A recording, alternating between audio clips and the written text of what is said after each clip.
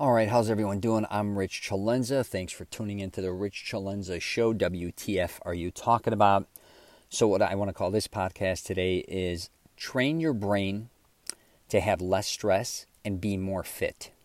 So I was just doing a podcast earlier on working out and how to prevent injuries. Because if you plan on working out for long periods of time in your life and having some longevity, you really have to be aware that you don't get injured, especially your legs. Hold on one sec. I'm going to get some water here. But, so if you get a chance, you might want to check that out. In this whole, how would I say this week, I've been doing a lot of self-awareness podcasts, talking with other people, doing different things. And I talk again about in another podcast about how we're not really aware that we're not that self-aware. And that's really it's pretty close to what I titled it. And when it comes to stress and fitness, a lot of times I don't think we're that aware of what we're putting ourselves under as far as, especially stress, how it's a killer. Everyone kind of knows that. But also in fitness, they have to be aware of what they're doing and making sure it's working for them and they're not in a rut. Or if they haven't started working out, really try to start doing something physical. And I think if you can balance both of these things out, it's huge. And let me just first start with stress. I think no matter who we are, we all have different amounts of stress. No one has the same amount. We're all different people, live different lives. We also were programmed differently, so we look at things differently as far as stress goes. Somebody may have a lot of bills every month, like I don't know how much, and be like, yeah, that's no problem for me. I'll make that at the end of the month, and they usually do. Sometimes they may not. They work through it, no problem. Sleep at night, no problem. Other people can have very little, expenses and still be stressed out of their mind. They just may be a worrywart, scared about everything, right? They just have that, I don't know if I want to say it's a gene, but they have where they're always stressed. Anything can stress them out. Their gym shoes could be out of place, at the front door, hypothetically. Or somebody doesn't put the dishes away in the dishwasher, or someone didn't throw out the garbage. Whatever the case may be, that may stress them out. So I do think there's different things, not even always financially, that stress people out. Obviously, there's all these different things. But if you can just learn to control your behavior when dealing with stress, I think your life's going to change, because I was kind of that person. I was very hot and cold. My uncle used to say about me when I was younger, even when things were going really bad, or we would be doing some stuff illegal or whatever, collecting money or gambling, and he said, Rich walks around like there's nothing ever wrong. I think that was more of a show, because no matter, and that would be a persona, I guess, is what. I was very stressed at times and very aggravated internally. But around my uncles and maybe my cousins and friends, I didn't show it. I wanted to be kind of the cool guy, or whatever. Like, this shit doesn't bother me. Oh, this happened? Who gives a shit? Like, I was kind of almost above everything. Internally, I was ready to scream, right? And before you know it, I personally, you get married and you start taking on all these other things, because I think I felt insecure that if I didn't have all these possessions, homes, cars, lifestyle, I started putting a lot of stress on myself. If I didn't get these things, that I was unworthy. I wouldn't be a good husband or a good father, whatever those things may be. Again, stressing myself out. Why? I have no idea. Which I think, no matter what, took a toll on my marriage, took a toll on my kids. And then I started to make films, movies, and because I wasn't making, there was always a problem with me, I realized, because I needed stress. But to a certain degree, here's the weird thing about stress I look at too. Some people need stress to motivate themselves. Because if they don't have stress to a certain degree, they're not challenging themselves in all this. But I do think there's a way to challenge yourself and be self-aware, to say, I don't have to stress myself out in the process. And so for instance, if you're a filmmaker, a lot of times I get, if somebody gives you $30 million and says you only have 30 days to shoot this film, you're under the stress of completing it, right? I get that, and that's a different thing. But you have an opportunity to make a movie, blah, blah, blah. They're giving you a lot of money. If you can't do it, say you can't do it. I'm not talking about that. I'm talking about people that, buy homes they can't afford, buy cars they can't afford, live certain lifestyles. They keep putting themselves under all this stress. Why? Again, I don't know if it's keeping up with the Joneses. Whatever our issue is, we feel, I think sometimes, empty if we don't have certain things in our life. Growing up, I don't know if we're trying to match our parents, or our parents said, hey, if you don't have this by this, or if you don't get married by this time, if you don't have children by this time, if you don't get a college degree by this time, whatever. I'm just using some examples that I think that a lot of people go through. If you don't have a career, making this amount of money by this time. And those are all things in our head that are stressing us out. I really believe it. And we're carrying that around with us. And the truth is, those are really a lot of made up things. Now, I don't want to tell you not to be motivated, because I'm all about getting motivated to get done what you want to get done, turning up the intensity and kicking the ass. But there is a difference between attacking something the right way, hopefully, and there's obviously, and then there's the wrong way. And I think a lot of times we go the wrong way, because I think from a financial standpoint, we put ourselves in a lot of debt very quickly sometimes as we're starting to become adults, especially with, say, college kids. You're getting all this college debt. So you're getting a degree at the same time you're getting in debt. You want to talk about an emotional roller coaster. Plus, then you usually got to get a job because you just need some money, and your parents are going to help you. Now, if you have parents that are taking care of you, that's different. But a lot of people, I think, their parents are trying to help, so they have the stress of depending on their parents, the stress of kind of going to school, because that's what they wanted, the stress of knowing they're going into debt, the stress of also keeping up with their regular bills, and then getting out of college, having this debt, now finding a job, which I don't feel sorry for anybody, because if you make all your own decisions, so if that's the choice you made to go to college, which God bless you, then you deal with it. But then I also see a lot of people, you have a lot of debt there, then they get married pretty quickly, maybe in their mid-20s, maybe, and then all of a sudden they still have all that. They need a house, and then they need a newer car, and then they start having all these children, which is fine. Do whatever you got to do. You are adding more and more stress, because before you know it, you have a loan, probably a mortgage, obviously. You then have student, loan debt. You have a lot of car payments. Then all of a sudden you're having children. All these things, why are we doing those things? And are they really what you wanted? Because I don't think a lot of times, and I think kids, or I should say younger people, millennials, are getting smarter. They're not as committed in those things, which I think is a good thing. Like even getting a car, or getting a used car, or being more conscious, saying, hey, I'm just going to use Uber and Lyft while I'm at college, or get a bicycle or a Vespa or whatever, instead of like having to have a car. Obviously, it depends on what college they go to, weather conditions. But they won't. They stay at home with their parents, which I'm ready to kick their ass on that one. But they think things through a little more, where I think my generation was all about proving themselves to their parents. And I don't want to say that they were equal, but a lot of us, it was competitive. I think our parents always wanted more for us, and at the same time, we wanted more than our parents had. We were kind of caught in that mind frame of mind, which is very interesting. But I don't know if that's the case now with millennials. I think they are a little smarter they enjoy their life, I think, a little more, which I respect from that standpoint. And I think they, like I said, live with their parents more. They kind of lean on their parents a little more. And we kind of baby them a little too much too. But as far as stress goes, let me get back to that. What are you setting your physical and mental state of mind, is what I really should say. What are you doing? Again, you have to become aware that all this stress is something that is usually self-inflicted, and we don't want to acknowledge that. And the same with fit. I'm going to jump on there. If you can lean off stress and start to get more physically fit, I think you'd be shocked at how you feel. Because I had to do that, especially the last 10 years of my life. Because I had a lot of stress with a lot of bills. And I'm not saying I don't have any stress now, but I stopped doing things that stressed me out to the point where the reward was not worth it. The payoff is not always there. I'm older now, so I know if I'm going to buy another house, what is the payoff? A lot of times, am I buying another house just to have a house? Is it going to appreciate? Is it going to depreciate? My kids now, it doesn't matter. I don't have to worry about schooling. Even cars, why am I going to buy a more expensive car? If I could afford it, I could afford it. If not, not. What kind of car am I really looking for? Am I looking for like a vintage car? Or do I need to buy a new car? I'm smart enough to say, well, you're going to lose 40% of the value on that car. All these things I think about now. I'm way more self-aware.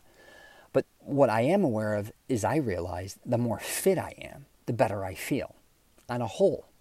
That's really what like when I was heavier, I was like 240 and 250 for like 20 years. I felt actually not good at all. I call it reverse anorexiism. No matter how big I got, I always felt small. Now that I'm like finally comfortable in my own skin, it took years to say, what was I doing? I was actually stressing that I was never big enough. Just carrying that around besides everything else. I was working out and it wasn't helping me. I was actually working out and it was hurting me, which makes absolutely no sense. So maybe from a physical standpoint, people are looking at me like, you're huge, you're strong. I was profusely sweating. My arm once went numb. I was getting chest pains. And I think the same thing I can say that I was doing while I was working out was the same thing I was doing in my life, because I was buying homes that were very expensive that I knew I had to keep up with. Again, buying cars, living a certain lifestyle, traveling and all that. And I'm not saying I struggled, but it was a lot. And it was stressing me out, because when things sometimes don't always go your way, which I ended up having a daughter that needed a liver transplant, which changed the whole dynamic of my life, which actually, in the long run, which was wonderful because I learned about myself. I'll tell you, you put your back against the wall, you'll find out truly who you are. From a financial position, an emotional, everything. But back to me being fit now. I feel probably better than I've ever felt at 50, which sounds crazy. But I've learned to do workouts that work out for me, that make me feel better in the morning, make me feel better at night. Even with the position I put myself in with, say, credit cards, I've learned, or my rent, not having to, purchase a home again, or all these, or having a car that was a very low car payment. All those things just changed my life. And I just had to say, I was the type of guy to say, I am sick of playing by the rules that I always have to, one, compare myself to my friends. I don't care. Some of my friends have big, beautiful homes, and family members. Some live in mansions. Some live on lakes. Some have lake homes. Some live in South Florida with penthouse condos. Some live in California. And, I have all these in Chicago. Some live unbelievable lifestyles. And what's funny is a lot of people I know, even tons of people I know wealthy, they always say, Rich, I wish I had your lifestyle. No, to a certain degree, because, and I know they say that jokingly, that it's just like a compliment, but I've gotten to the point where I'm just very comfortable wherever. I get to travel all over North America doing work, which I like. And sometimes it could be stressful, but you kind of learn how to deal with that stress. But I will say I had to figure out my balance in life, What do they call that? Life-work balance, or whatever the case may be. And it's really simple. I love doing a podcast now. I'll do YouTube videos. I like working out. I like sleeping to a certain time. I love helping people. So I really had to figure out, how do you want to help people? I always hear people wanting this, always saying, I'd love to help as many people as I can. I first started with my You Around app, which was an app to help people in a time of need. I started with that and it started to exhaust me. Plus I was kind of bored. So I jumped on this YouTube podcast thing that a lot of people have been telling me I should do for like the last 10 years. Never did it. Let me get some more water. But my true passion was to help people. That's what I want to do. I wouldn't mind making a couple more movies, maybe in the future, like a heist cool movie or something cool like that. But I wrote the books I wanted to write, and it was all these things that I believe that were stressing me out. One is I wanted to write a book. I have no idea why. I ended up doing 2 of them. I wanted to make a movie. I basically did 2, and I helped co-produce kind of a third, got that out of my system. I created this program, Mastering Self-Confidence, to help men with their self-confidence, especially when meeting women. Did that. It was like all these stresses I had that I had accomplished, and if I didn't, I was rattled this last 10 years again. So if you went 10 years before that, in my mid-20s to mid-30s or late 30s, the stress was constantly keeping up with, a family lifestyle, which I realized I'm really not that interested in to a certain degree. I love doing things, but I'm really not the greatest. I can't say I try to be a great father. I wasn't the greatest husband by any means. I feel really bad sometimes for my girlfriend Rhea because I'm really not the most loving or affectionate person. And I know that about myself. But then the last 10 years, like I said, then the stress was books and all these other things I need to accomplish. And I finally did those. And now I have finally, it's easy for me to talk about. If you have all these stresses that you're carrying with you that you need to get accomplished, stick with them. Just learn that they're going to take a lot more time usually than you thought. And I think that's part of it. We think in our minds like, oh, I'm going to write a book in a year. Well, each book took me about 2.5 years, right? I thought my film would take X amount of years. It took me probably 3 times the time to do that. I thought I was going to make this Mastering Self-Confidence program. I'd have it all wrapped up in like 6 months. Probably took me a year and a half, 2 months by the time I got it to where I wanted it. I don't care if it's even creating a website. Sometimes you're like, oh yeah, I'll knock that out in a week. 2-3 months, you know what I mean? So maybe even 6 months till you really get it exactly the way you want. But have fun while doing it. The stress, it's good that, like I said, stress can be good because it can force you to do certain things, but don't let it destroy you. I think that's where the cliff is, where we're stressing, and before you know it, it starts to deteriorate our brain. Now we're not thinking clearly, and now we're desperate. And I think men go through that. I teach in my Mastering Self-Confidence program is they're stressing because they don't know how to meet women or they haven't met the right one. Stress. Before you know it, they're not even themselves. I call it death spirit because now you're dying. You're so desperate. You're not even, you know what I mean? And I think a lot of stress makes us desperate. It bogs us down and makes us feel like, oh my God, I can't get this accomplished. I'm going to do anything to get it accomplished, which that may not be the right route. Or I can't get it and you fail and then you quit. Or you're stressing that you can't do it and then you just walk away from it. Whatever the case may be. Just try to balance that out. And again, try to get more fit. I know that I keep going back to that, but I don't think people really realize when being in shape is easy. In life, I'm telling you, being out of shape is hard, especially as you get older. The more fit you are. That doesn't mean you need to be a track star or you got to run a marathon, decathlon. All these people that you know maybe doing bodybuilding show, powerlifting. I don't care if you're not a black belt. All these things, anything to get you in shape is better than nothing. And I promise you, if you've never been in even decent shape, I think when people think people in shape, they think of a guy sitting there or a woman with a six-pack or a woman being very fit with a great ass that can do yoga or a guy that can just run marathons or decathlons or a Navy SEAL. It's not like that. Don't worry about any of that shit. You just got to get into a place physically that you feel better when you wake up or when you go to sleep. It can be anything. It can even be walking, I tell people. But if you can release or relinquish some of that stress and start to feel better physically, whatever that may be. Now, maybe it isn't even working out. Maybe you like jumping out of planes. I don't know what it is. Maybe that will make you feel better. Start doing that is really what I'm trying to say. Start doing things you love to do. That's kind of obvious. But everybody usually will come up with an excuse. I don't have the money. I don't have the time to do what I like to do. I got too much of this or that. Okay, I get it. But you can find time to work out. If you work out an hour a day, it's 4% of your day, right?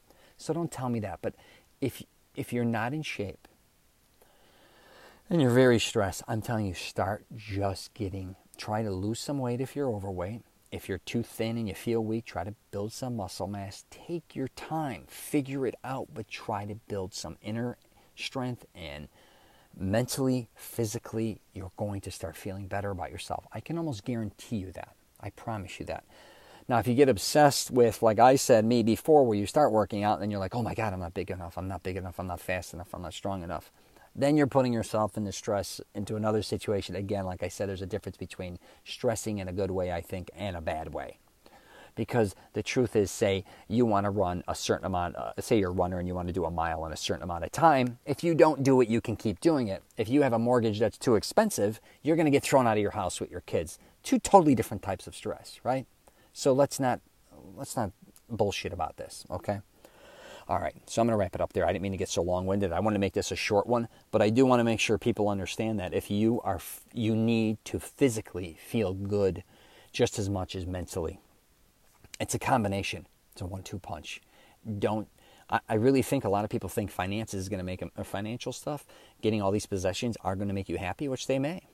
But as time goes on, more and more and more, and you may never have stress financially. But, you look at a lot of guys too on the other end that, they have great finances physically. A lot of them, I can just see them, especially as they hit 50, 45, 55, 65. They're falling apart. I can just see it. Their hair, their eyes, their waistline, they could barely walk to, I go meet my friends, some of them, they could barely meet me at the hotel. They're like sweating profusively. Or you go do anything, they're just not in shape. And I know when they wake up, they feel like they're, they're rocked. It doesn't have to be that way. All right. Take care of yourself because you're the only one who can do it. No one else is going to take care of you. I don't care if your wife, girlfriend, kids, they can cook all the meals you want. No one can make you work out but you. No one can do your push-ups. Don't ever forget that. You have to do everything yourself if you want to get in the shape you want to get into. All right, that's it. If you get a chance, you could check out my Mastering Self-Confidence program. If not, don't worry about it. But you can go to my website, richcelenza.com. I got a bunch of stuff on there. I'm on YouTube. Where are we at? Instagram, Twitter, Facebook, LinkedIn. You can find some of my stuff as well. I'm going to start doing some more comedic stuff on my podcast. Just haven't gotten around to it. But if you're traveling, safe travels. And please, even if you don't want to join up for a gym, start walking. If you don't like that, find something fun to do locally. I don't care if it's just like a pickup game of basketball. I don't care if you're Italian, you go play bocce ball. Maybe play tennis. Even if you go golf, man, get out there, walk. Don't use the cart. Try to do something physical. Try to help your body. Remember, you only get one. Take care of it. All right, take care.